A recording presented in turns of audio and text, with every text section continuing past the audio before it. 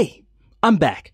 This is Chandler for Melda Production, and today I'm going to show you how you can create a drum sound in MSoundfactory. Somebody actually requested this a few weeks ago, and at first I was going to do like traditional analog style drums, but I thought let's try some physical modeling to come up with something that sounds more like a real snare drum. So this is a device I've been working on.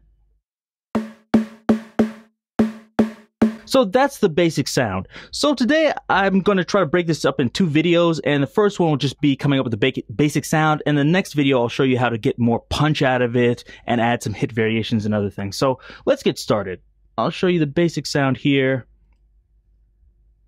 So what I want to do is get a sound that's more like this. So you're going to need a sample. Just choose something you like. I'm going to use this.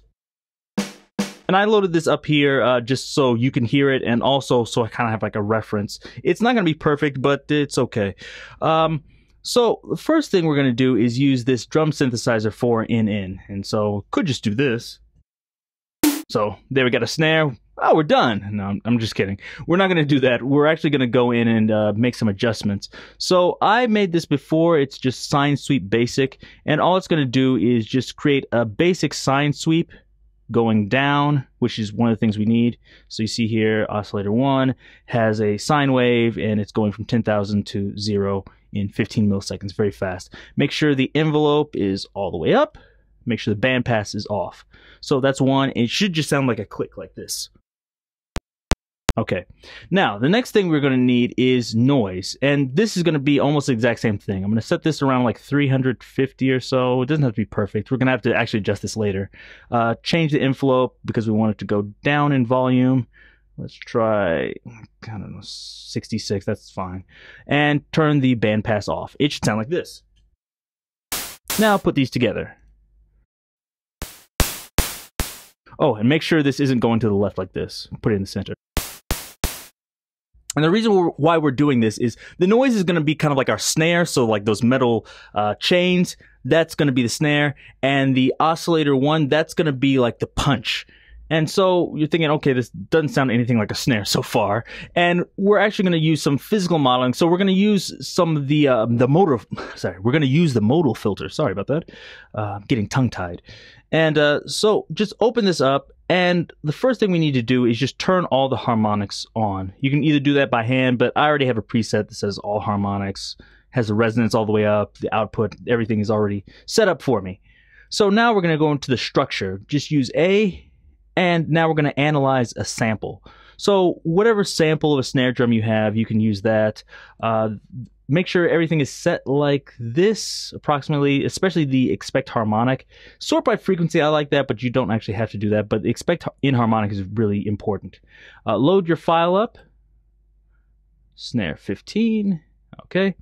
Now, what I'm going to do is I'm going to first adjust the threshold, because lots of this is going to be noise. I like to have it around like 20-something. Maybe like 24, 25. And it's going to get rid of lots of harmonics, but that's okay. And the next thing I'm going to do is I'm going to sweep the start position, and I just want it so this fundamental is the highest harmonic in value, or harmonic, partial, whatever. And so move it up until we find it. Oh, there. Okay, that seems good. Let's play a note and test it. Okay, so it sounds like a bell, like some church bell or something, but that's okay. I'm going to show you how you can change that. So the next thing we want to do is we want to adjust the resonance. What the resonance will do is it will allow more of the white noise in, and it'll make it sound more like a drum. So at 100%, it sounds like this. Move it down to 75, it sounds like this. 50%, 25%. That's closer. I usually like it between about 5% and 15%. So let's put it around, let's say like 10 or so, like this. Now that's starting to sound like a snare. The next thing I want to do is change this to constant, because I don't want it to track the pitch, although you could. And I'll move it down an octave. So now it'll sound like this. And now, let's look at the count here. I don't need all these harmonics. So I usually like to set it around like 16. And not only do I think this sounds better, but it also saves you some CPU. Now, if I adjust the resonance by moving it up, you'll hear more of the body, like this. And if I move it down, you'll hear more of the snare like this.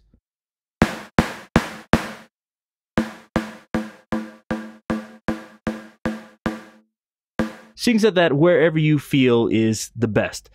And that's basically it. So from here, there's lots of things you can do. One of the things that I usually like to do is I like to put some EQ on it because I feel like this isn't really the exact sound I want as it is. So we can take out our EQ and let's say I might want to do something like take the high pass here and I find the resonance point and move it up like this.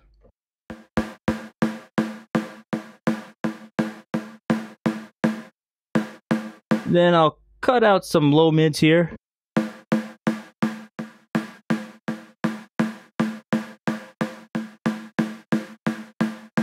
Then I'll probably want to boost some presence around the upper mids. And then from there I might want to do a low pass to just get rid of some of the like hissing I hear in the top end.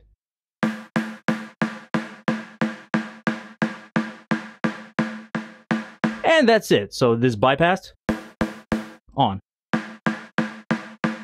Now, of course, you can do that any way you want. If you want more like bass in there, I can move this up. So make that sound however you want. Now, still, this isn't perfect, and of course, you could use a compressor on it. You can use transient shapers, but for me, this doesn't have enough punch, but next time I'll show you how to make this a little bit punchier. And another thing you might want to do is go back into here and move this down. I think this is a little bit too much of the oscillator. So moving this down like this might sound better. And of course, don't feel afraid to mess with the different frequencies here. And go to the noise and you can adjust the length of that. So make it longer or make it shorter. And you can adjust that however you see fit. So I hope that gave you some ideas of things you can do. If you like this, give me a thumbs up, subscribe so you can get the next video where I show you how to do more stuff, and check out all the other plugins at meldaproduction.com. Till next time, see you.